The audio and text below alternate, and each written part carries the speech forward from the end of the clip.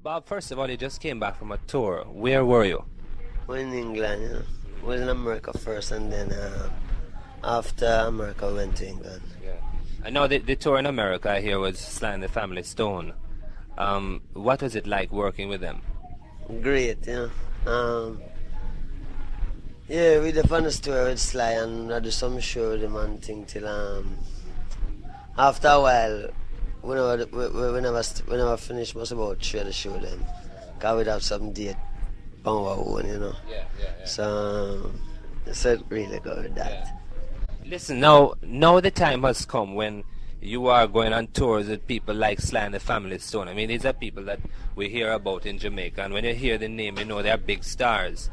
When you perform on the same bill with people like that, do you feel any different from when you perform in Jamaica on your own?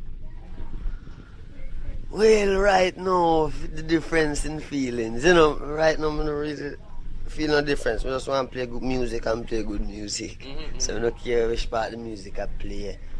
Because it's not the people who play music, you know. Yeah. So we just love play good music. Oh, Bob, but have you at all made any changes in the way you play your music when you go to America, or you just play it same like you play it here? Well, tell you the truth, the music where I play, or the music where I would like play, is the music where it's playing in Jamaica, but never really get the full understanding and the music when me play, or the music. Because the next, you know, from now on, is my music we play now. Mm-hmm. Yeah. Of course, you know, this business about you being popular in England nowadays. You just told me you're on the cover rolling of, what magazine in England this week? One of the music magazines. Here's Melody Maker.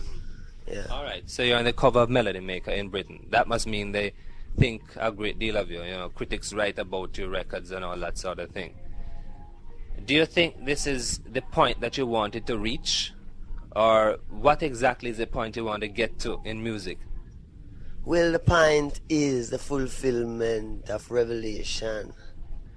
And I man don't say it's my work for going to Babylon, to really do what I do. But I find myself doing it and I can't stop it because greater power than the power I know of myself. Make I do it. And then I find no harm come to I. So I do it. But the real thing is that His Imperial Majesty Emperor Haile Selassie I is earth rightful ruler. And I man is a citizen of the earth. And Zion is Ethiopia. You know? Well, I don't know if it's my work for going to Babylon to really get the youths together. But I find myself in a farm where if I have understanding or overstanding, I can see it really do something towards something, you know. And it's revelation now. Yeah. Now, Bob, could we talk a little bit about you and how you started out in the singing business? I know you started very young. How did you start? Started out crying. Right from the start. Yeah, started out crying, you know. And then music becomes a part. Our music is a part, I was a part, you know. But if I tell you it really started, is really a thing when we really have to think about how it really started, because I can't be ungrateful to Jah. Because studio started, yet it was yesterday, you know. So from the beginning, Jah created, you know, the starting for the man start. Yeah. You know what I mean? So really have to think about from creation then. All right. Well. Okay. Let's get it down to this sort of terms now.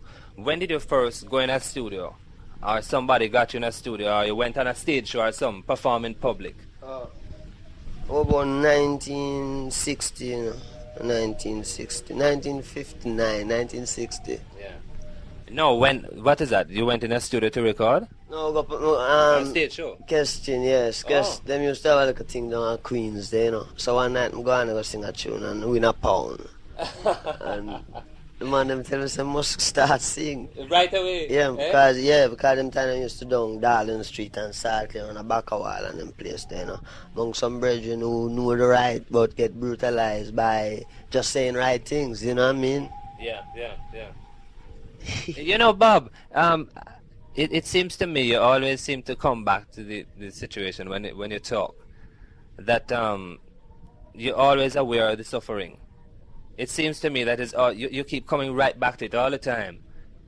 Would you say you're a bitter person or angry or you know? Well, I'm on site up earth today, Neville. And when I'm on site up earth, I know say people live off a false pretense, majority of them, you know. And I know say I don't have to suffer the way how I suffer. Not because of material things, but in some way material things becomes an object will make I have to suffer. And through the people and the teaching where them get, and them want to come teach with the same teaching, the whole wine where them get. And we are show them the truth today. And so them fight against the truth because them say, well then, because of this self-pride and respect. Because you're older than me, I shouldn't come tell you something where you should have known long time ago. So you use this false pride and fight me down, because when I tell you about Rastafari, through your long experience you are from time ago about the teaching where you get, you can't say this not in a new wine, this is creation, you know. But you can't say something where them don't teach you only have to see what them teach you. Yeah. So it's not angry and all of that, but it's just truth, you know, and then it have to bust out a man like a river. Right. And your way to bust it out is in your music. That's the way it comes out. That's what, yes, that's your expression. So talk, yeah. All right. Listen now, you talk about material things, right? But, Bob, quite frankly, I don't think you would fairly say that right now you are a sufferer in the sense of money. Well, if you check what money is, then money don't make you suffer, and money don't make you don't suffer. Hey, everything really rests in your mind, you know, because I dig this. Yeah. I man's a farmer, you know. And I man don't live with money. Them could have never give you a penny, I say. I man have to live. You know, but again, you know, I man can play music, and I man don't afraid for the earth. So I man play music, and if money for come out of music, make money come out of music, I don't mind directly.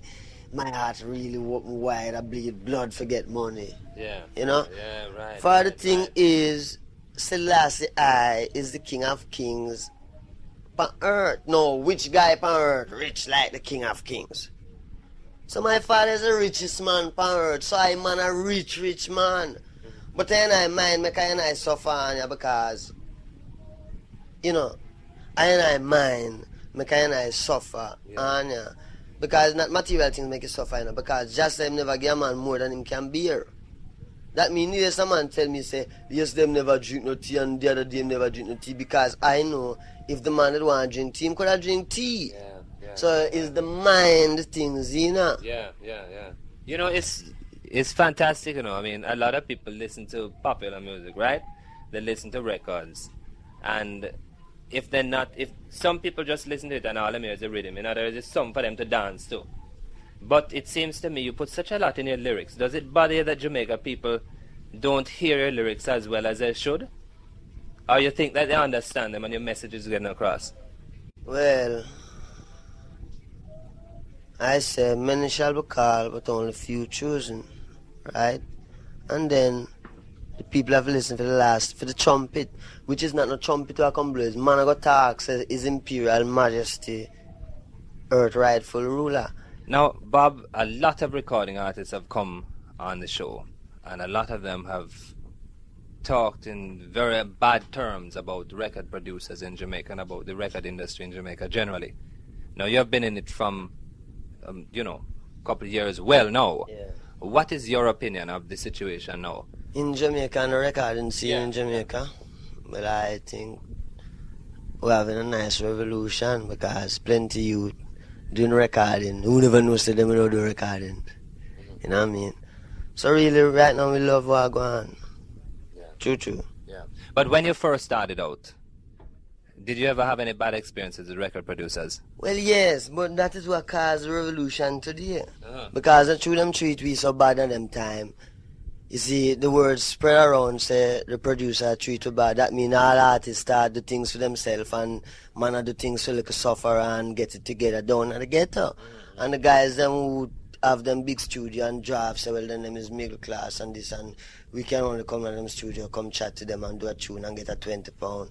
All of them think they get a beating. And it's only opportunists that go through them tribulations right now. Because tribulations from both sides. For the youth when they come and for the guy when them get old. Yeah.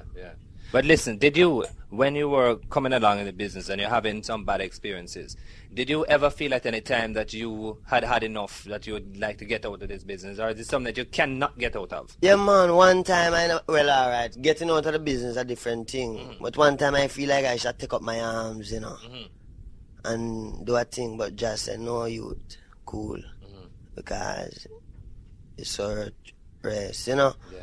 And I glad say that's how it work out for man.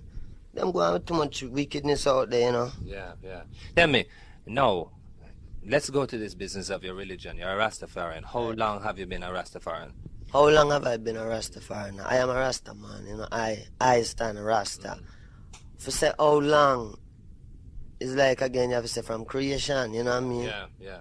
If you can understand it that way. Because you're like 15 years, 10 years. It's not really so. It's from creation. But a lot of people in Jamaica, they hear about Rasta, they see Rasta, but yet a lot of things about it they do not understand. Could you explain to people exactly what it means being a Rastafarian? I would say to the people, man, be still and know that His Imperial Majesty Emperor Haile Selassie I of Ethiopia is the Almighty. Now, anyone have anything to say, come say it loud, make me hear what them have to say. Now the Bible says so, Babylon newspaper says so, and I, the children, say so. You know? Yeah. So I don't see what kind of more reveal our people want more God for reveal to them. What they want? They want a white God? Well, God come black. Listen, Bob. True. Yeah, but listen, a lot of people have a feeling that a lot of guys who claim to be Rastas are really, as one song says, rascal. Many shall be called, but only few chosen, And there shall be sheep and wolf in sheep clothing. But I couldn't watch that this day because I have to live Rasta and no Rasta. I don't come to judge a man, just to leave all judgment unto him. So all the people them who see a man out there and say, oh, him a go on like say him a Rasta. Who is them to say, oh, him a go on, sir? When God say, leave all judgment unto him. Yeah. But what do you think about all this crime and violence going on though as a Rasta? Well, I want to think as all the crime and violence going on is laws cause crime and violence. Well, I don't really, earth a forward to creation was no earth for rest. It's a mind thing. Now all the laws that we abide by and blah blah boom boom boom because we suffer. As any man can know that. Them laws that them have don't must be a must. You know what I mean? Yeah. Which laws you're speaking about any laws in particular? Every law. The only law which is law is the law of life. The law of to live. Now dig this. A man build him city and him say want these people for run it and him want these people for live here. So no, me don't want get involved talking like me's a politician or me want you know what I mean? Me just want to talk about righteousness like Sevelen. Earth rightful rule and him run no wire fence. Yeah. But am I right in assuming that Rastas do not believe in violence at all? Rasta don't believe in violence, man. Rasta don't believe. Rasta know. Yeah. You see, when you believe is that mash you up. You must know what you know. Yeah. All right. Now, one of the interesting things about you, right? You have reached a point in your career now where you're popular in England, you're popular in the United States, right? Yeah. Right. But you live in Jamaica. You move out quite often, but you live in Jamaica. Do you think, like, say, Jimmy Cliff, you're going to have to eventually shift and live somewhere else? You think you might have to go away to live? Yes, you personally, as you get more popular over there. Within 2,000 years, just say, Yeah. Earth is Earth. Within 2,000 years, now it's 1,973. Like I say again, I don't do this thing for no money business. This thing is if Jah come in our heart and make it move, that I have to go in England, go say these things again, or say these things in America or Australia. I will have to go because I personally is a servant of His Imperial Majesty. Right. Not doing no hard work, just doing what Jah say I have to do. Yeah. And him get the power to play music, and him get the inspiration to say the things, and the people who him work to, because I man know say Jah in every living in every life. Now some people are devil and some people are angel. Dig? Just leave all judgment unto Him. Dig? So, there's plenty of things, there's certain things a man have to really keep to himself and try suss it out for himself, because you can say things at the time you say it's not so right and maybe not. You know what I mean? You have to really, because there's things that Jah teach every day, and sometimes you have to learn it, you have to know what him say. You have to suss it out. No, you obviously you have your religious faith, right? And you have your convictions. Do you get annoyed by people who don't understand what you're talking about? Do you get annoyed? I am sorry for the people who do not understand what we talk about, man, because there be great tribulations in time when they don't have to. And it's not, you see, I personally know my heart can be hard as a stone and yet soft as water. You know what I mean? Then again, still sorry for the people who don't know His Imperial Majesty. Yeah. Because it's like my mother used to tell me, people that got chop off and them want dead and can't dead in the judgment. And these days, are the judgment days. Only the fittest of the fittest shall survive. Yeah. Like what Marcus Garvey said.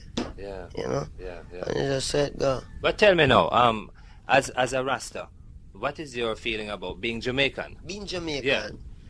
Well, being Jamaican, well, years ago now, Neville, being Jamaican, I don't say being Jamaican, I see myself as a Rasta, being Rasta.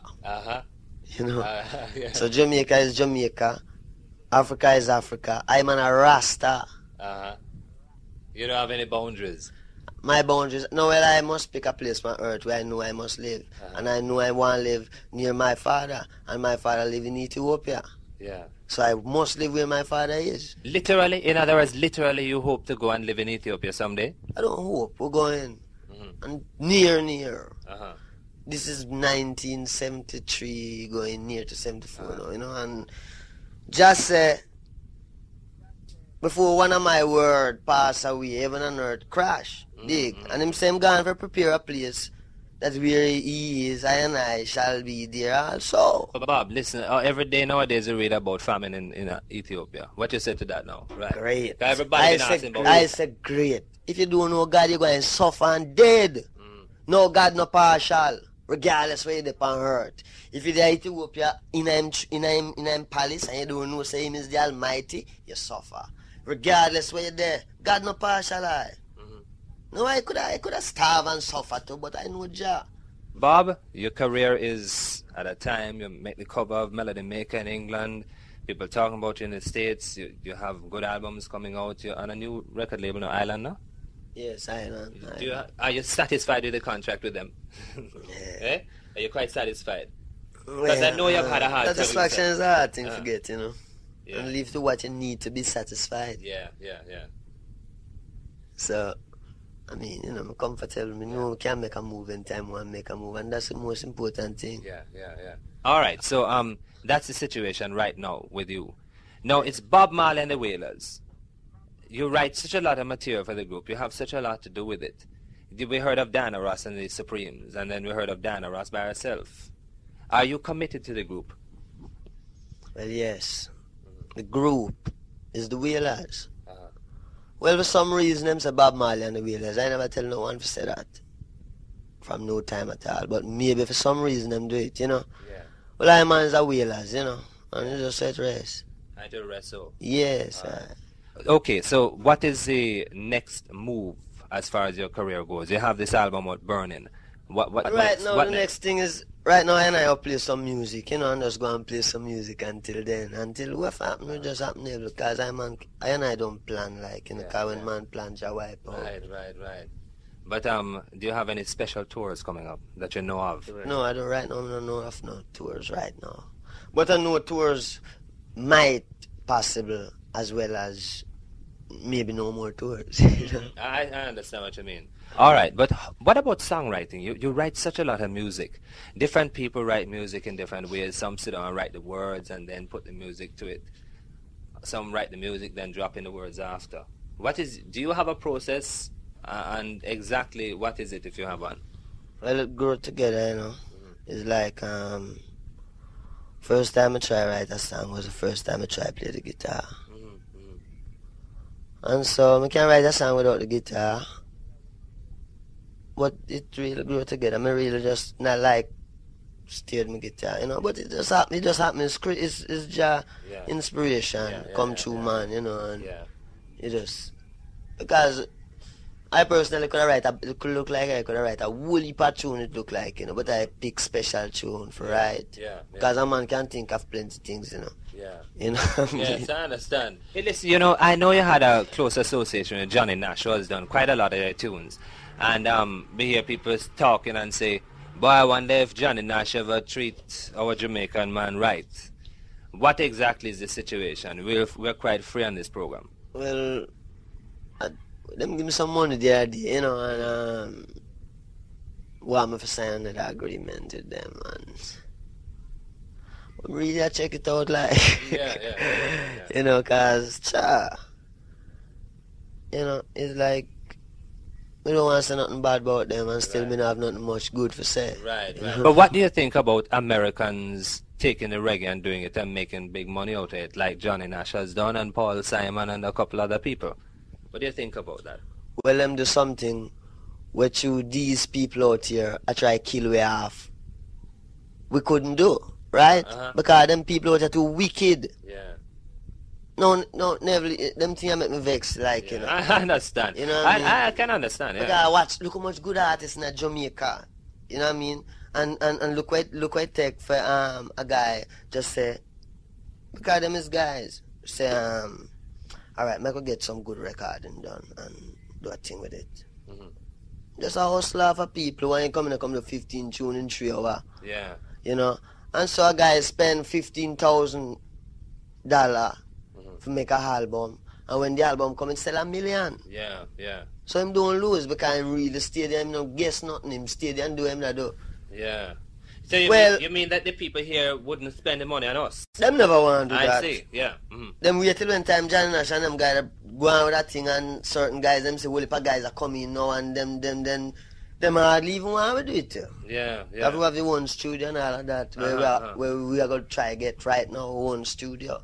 All right, but because if we want it, Jamaica, we have it. You want a studio? Yeah, that's because we want to make music. You have too much man out there. We have to go through too much other things just to classes, you know. You spoken a couple times about classes, middle class. Yes, because I come to realize them really divide we in classes. Yes, and it's true. Them try to divide we in classes where we don't agree with. Because wickedness, you can't divide the people. Or you divide the people? And some of them not 4 foot. True. Listen, Bob, we run out of time, but I'd just like to ask you if you have any sort of hope in the country, Jamaica, right now. You're a guy who's getting on all right in your field, you know, in singing. Hope in the country? Well, yes, Jamaica is a nice, great place now. I really love Jamaica now because I walk plenty stone land in Jamaica and plenty hills. But I think really need a direction. Not a big old signing up this and signing up that, but a direction in your own country where warm to the earth. I mean, we have to till the soil and plant back the seeds in the soil, you know, and you know, call for slavery for do that. Well, at least you just call for understand. You have right, and you have made a start because you said you're a farmer. I'm not a farmer, yes, from creation. Okay. Bob Marley, it's been a great pleasure talking with you.